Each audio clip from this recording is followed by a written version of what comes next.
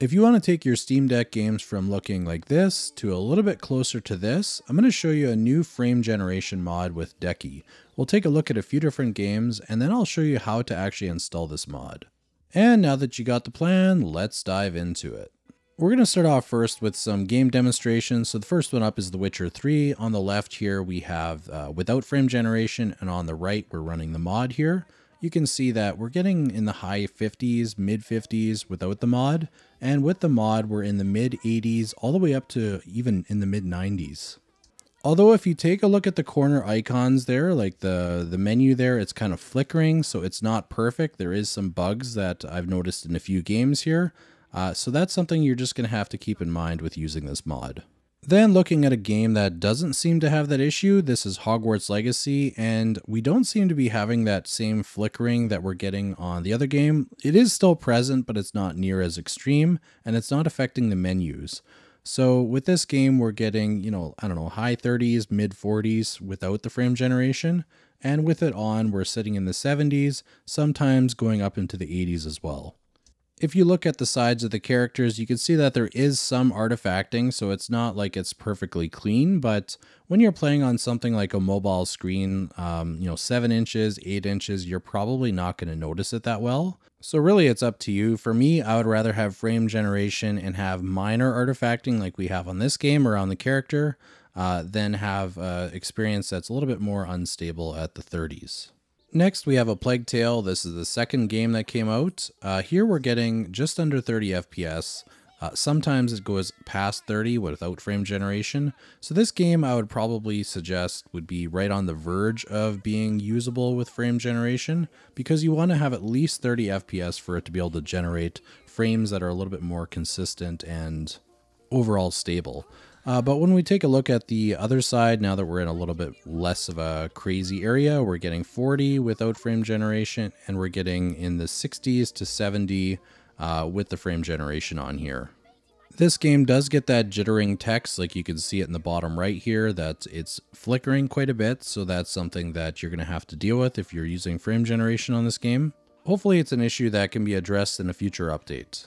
And next up, we have Atomic Heart. This one is a game that honestly runs great on its own. Like, I'm running at high settings here and I'm getting over 60 FPS without frame generation. So I don't know, this game, you can either max out the settings or you could potentially just not use frame generation. But I did want to show it to you because it is one of the games that does work. So we're getting in the, somewhere between 60 to 80 without the frame generation. And when we turn on frame generation, we're way over 100 FPS. So for this game, I would recommend frame generation if you're playing on an external monitor at a higher resolution than 720p. One other thing that I wanted to show is if you're going to be playing a game that already has frame generation, use the one that's built in. Like this is Cyberpunk, for instance, which has FSR3 frame generation. So on the left, you can see that it's perfectly stable. There isn't any flickering, but on the right, we're getting that jittering issue. And it's actually really bad in this game because I'm moving so quickly. So always use the built-in frame generation if that's an option for you. And one other thing to note is that the frame generation does not work in every single game. So when I turn it on here in Dying Light, it actually crashes the game. And I wasn't able to fix that. There might be a fix, but I wasn't able to figure it out in the short time.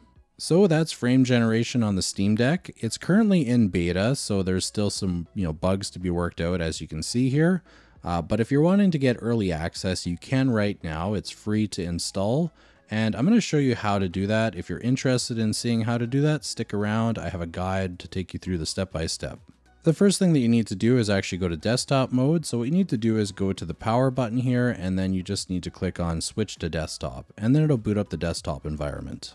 Now that you're in desktop mode, we want to go to those two links that are in the video description. This is to get Decky Loader as well as the mod. So for Decky Loader, once you get to the site, just click the download button at the top of the page. And then we also want to get our other mod, which is called the Decky Frame Gen mod. You can also find that link in the description. Click on releases on the right side of the page there. You'll see the current version. And then you want to click on deckyframegen.zip to download the file. The file isn't very large, so it should not take too long. So you can minimize the window. And then what we want to do is go to our file explorer here. And we're going to go to the downloads folder, and we're going to drag the Decky installer onto our desktop. I had to do this. You may not have to, but it's better to just do it just to make sure it works. The next thing that you want to do, if you haven't done it already, is make sure that you have a password set. So to do that, you can go to your settings at the bottom here, click on users, and then you're going to see your username, which mine is just Deck, and you can click here to change your password because it's going to ask you for a password in a second. Now we're going to go back to the desktop and double click on the installer. It's going to pop up something, just press continue, and then you need to enter that password I was talking about. Once you've entered it and pressed OK, it's going to automatically run the installer. Then you can select either stable or beta channel. I'm going to click the beta channel and press OK. Second, and it'll be completed, and then all you have to do is press OK to close the window. Now that we've finished that, we can press OK to close it, and then we're going to go to our home folder. And what we need to do here is set some permissions. So you need to find the homebrew folder and right click on it.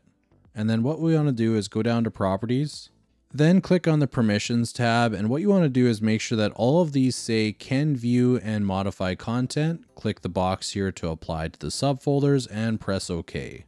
You'll most likely get this pop up. Don't worry about it. Just press skip all. It'll do what it can. Then what you want to do is go into the homebrew folder, and we're going to do the same thing on the plugins folder. So right click, go down to properties. Then you want to click on the permissions tab at the top and make sure that they all say can view and modify content and apply to the subfolders. Press OK. You may or may not get a pop-up message here. Now that we've set the permissions, we can minimize this window, and the only thing we need to do next is return back to our game mode, and then we can actually install the Frame Gen modification. So either reboot or just double click on the return to game mode, and it'll only take a second to get you there.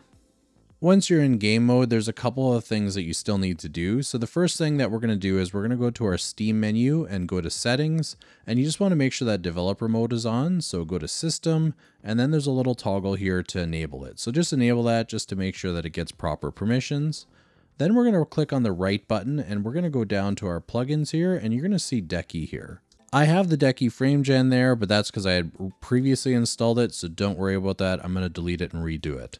So what we're going to do now is we're going to go and make sure that developer mode is also set up here. This will pop up the developer tab that's on the left there, so we're going to navigate there, and here's where you're going to be able to actually install the mod. And then we can click install plugin from zip, and this is where you can navigate your files. And we had left that Decky mod in the downloads folder, so just go there, click on it to install, and then it's going to install the mod for you. Now the Decky Frame Gen mod pops up, so you can click up here to actually install the FG mod. I already did it, so you will normally need to click on that button. Now you can see that at the bottom here, there's a list of the games. Here, all you have to do is press patch or unpatch to either patch the game or unpatch it. We're going to patch The Witcher, and then I'll show you what it does for the game itself. So once I've patched that, I can go into The Witcher here, press on the settings, go down to properties, and you're going to see that there's a launch option that's now been installed there. Boot up the games like I showed you earlier, and then you're good to go. This mod probably won't be relevant for long. I have a feeling that they're going to bake it directly into the Decky store, so take a look there if you're watching this at, let's say, a later date. So that's the Decky Frame Generation mod. It's still, like I said before, in its early phases, so I would give it some time to mature, but if you want to try it now, then give it a shot and let me know what your thoughts are on this. One thing that I do really like about the handheld community is how much we try to help each other out. And this mod is a perfect example of that. The guy that put it together, I think his his server name is like Jason. Really thankful for him to put this together. It's something that really brings the Steam Deck back to life. I had kind of put it aside because performance compared to some of my other devices hasn't been great, but it was kind of refreshing to see some of my games actually playing a little bit closer to their Windows handheld counterparts, which I was honestly really surprised to see this. So let me know what your thoughts are on this mod. Have you tried it out? Are you going to try it out? And yeah, let's talk about it in the comments. If you need any help, I'll do my best.